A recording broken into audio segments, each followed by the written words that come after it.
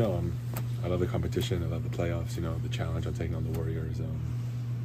You know, I got hit earlier in the game in the jaw there, so when I fell, you know, I was kind of protecting myself, and then obviously the incident happened, and I feel like there's no room for that in our game today.